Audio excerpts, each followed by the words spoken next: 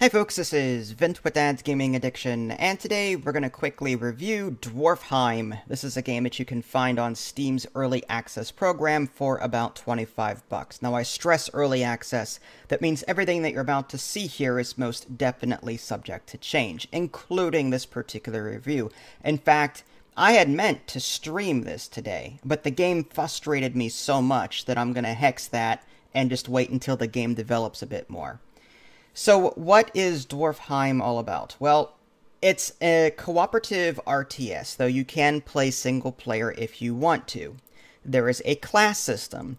Whenever you create a game, you'll be able to choose between one of three classes. So there's a builder class, there's a miner class, and there's a warrior class. The builder class sort of supports the team by creating these healing units and can put down defenses and housing. You can concoct brews and put down farms, that kind of thing. And then you've got the warrior, who will train an army and defend the town. They will also be in charge of slaying creatures, going out into the world and, causing havoc that way. The miner, it goes underground. There's two layers. There's an overworld and an underworld. And underground, they'll be creating this Factorio-like factory where they'll be mining ore and sending it to a warehouse. Now, they're going to be putting multiple buildings in between in order to refine this ore, to sort it, and other things like that. The reason why I'm holding off on playing this game any further is because it's incredibly frustrating. First, let's just talk about what the game does right. First of all, the concept. I love the idea of a cooperative RTS where everyone has a specific role. When I play, say, Rise of Nations or StarCraft with somebody, we all start on even footing. I create my town, my partner creates their town, and we comp stomp the AI. And sometimes we'll coordinate. We'll go, okay, I'll concentrate on the archer upgrades and the ranged. You go ahead and do flying or whatever, and then we'll coordinate that way. Whereas in this game, you're sort of focused into one specific role, and you focus on that. And you're sort of like the backbone of your particular playstyle. You have to make sure that you're doing your part so that everyone else can feed off you and vice versa. I like that. That's a really cool idea. That being said, the real-time strategy game element sucks. The AI is atrocious. A number of times, my units have just sat there doing nothing. Mining is probably the biggest headache. The biggest headache. It's just overly convoluted on how everything plays out. For example, there's a tutorial for each one, and I did the tutorial for each one. That being said, I tried to recreate what I did in the tutorial, and I got stuck. I created a rail, which is the drop-off point for anything that you mine out. So you've got these unrefined ores going along this rail/conveyor belt. Then you've got this rock crusher, which will crush all of that into separate things. Stone, iron, coal, whatever. Then you go into an ore sorter, which supposedly separates it into separate paths. So it's like a splitter, but it sorts it. Okay. Now I'm sitting there. I created this ore splitter, this ore sorter, and I'm clicking on the sort buttons, and the menu isn't coming up for me to choose what ore goes in what direction. I'm like, what the heck? So after 10 minutes of playing around, I finally figured out, oh, you have to create the output rails first, connect them to the warehouse, and once you do that, then the menu pops up.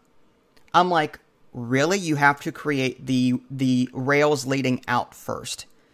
Otherwise, the sort menu is complete. The filter menu is completely blank, and it doesn't pop up. Completely unresponsive and unfriendly to a new player. So, there's a number of design decisions in this game that make me scratch my head. Another example. Middle mouse button is ping the map. Ping the map. I'm sitting there using my middle mouse button trying to rotate the camera on a regular basis and end up pinging something. Not what I want to do. So the default RTS controls are just, again, asinine. I don't understand. It's like the people behind this game played, I guess, RTSs growing up, but forgot what an RTS was. They were so focused on this whole new cooperative element that they forgot what an RTS was and how to play one. Because I'm sitting there trying to rotate the map with the middle mouse button, trying to rotate it, and no, it's pinging the map. Instead, you have to hold in Q and E to rotate the map that way. It just doesn't work for me. I'm sorry. That particular control scheme it's no. And again, the selecting of mining, like when you're mining out rock underground, you have to right-click on each individual piece that you want to mine out. You can't click and drag the right mouse button to select multiple blocks like you can in, say, Dungeon. Ever play the Dungeon series, which is like you're the evil guy and you're building this dungeon and you're mining out, rock and the like. I was expecting controls similar to that. No, you have to click on each individual rock piece that you want to mine out. Again, asinine. Why not click drag and select multiple pieces? It doesn't make any sense to me. Another thing that's annoying, if you do select multiple things to dig out, and then you click on a miner, your miners in this game, they build the machinery underground. So rather than having one universal worker unit, the miners will build specific things to their group. The builders are designed more for the surface, for the farming stuff. So instead of having this one universal worker unit, the people that mine things out, the people that put things on the conveyor belt, they also are in charge of building things. And when you're queuing stuff up to be built, if they're mining, they'll completely ignore the build order and get to the building after they're done mining. So, like, the priorities are also a bit screwed up. So that's why I said earlier, like, the AI right now just doesn't make any sense. And if they're in the middle of building something and you tell them to do something else, like, say, I want to build this as well, they'll go and build the new thing, but then they'll leave the previous thing unbuilt until you tell them to manually start building it again. Games like Rise of Nations, which are several years old, 20 years old, that game is smart enough to realize, hey, there's an unfinished building here. There are workers near it. They'll finish building that as well. Like, games from days of yore are doing that. Why can't an RTS in 2020 do that? So, like I said, this game is a cool concept. But anything past that is unfinished and unplayable, in my opinion. I have 2 to 3 hours in this game, and a lot of that was me trying to figure out how to play it. I know my RTSs. I grew up with Warcraft, Warcraft 2, StarCraft, StarCraft 2, Rise of Nations. I could go on and on and on. I know my real-time strategy games. This game, in every sense of the word, does not feel like a fleshed-out RTS. I like the concept. I like what it's trying to do, but the RTS element isn't there yet. And that's what's frustrating. I will be happy to come back to this later when the game is patched up, when it feels playable. As of right now, no, I don't recommend it at the price point. I will say that there is single player. When you do play single player, you'll play as all 3 classes, and it's possible that that's my mistake for doing that. There's a sandbox mode, which is also good, meaning that you can go into it without being attacked. Like, there's a survival mode where you'll constantly be attacked as you're trying to do this. But there's also a sandbox mode where you can practice, and I like that. Okay? That's what I've been playing on for the last 3 hours, and it took me 2 hours just to get my mining up and running to a respectable place to where I can actually support the other 2 classes. So it's like, again, the game, it just feels overly convoluted. And, like, I like what it tries to do, but I don't think it's designed well enough yet to be fluid and just user-friendly. So, yeah, I mean, DwarfHeim, again, I'm not trying to discourage people from it because it's a cool idea. I just don't think it's ready for consumption yet. I think it's way too early access. I mean, there's early access and then there's, like, alpha. This game advertises itself as a beta. I don't think it's really beta. I think it's more like this is prototype level.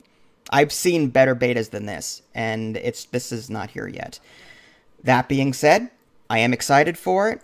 I do want to see more. I want to come back to it later. I would love to play some co-op with, other people.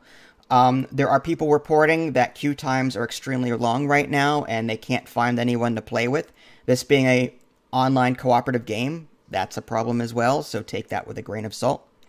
But again, there is single-player modes, but typically you have to play all 3 classes to do that, and that can be overwhelming for a first-time player. If you do pick up this game, my advice is do the tutorials for each of the 3 classes, then go into Sandbox and take your time with that. That's what I did, and even then I still had issues figuring things out. But after 3 or 4 hours, I started getting the hang of it. There's a tech tree, there's different things you can mine out, and you need this particular ore or this particular ingot, whatever, to research this or to build this structure, what have you. That's fine, but just be warned, there's a bit of a learning curve here, and it's not at all intuitive. So, again, my advice is to wait. That's my advice, but you do you, it's your money. But I'll be happy to come back to it later, once it's a little bit more fleshed out. If you guys haven't already, subscribed to me on Twitch and YouTube, that way you can stay up to date with any new content I happen to publish. This is Vince, thanks for watching, and I'll catch you next time.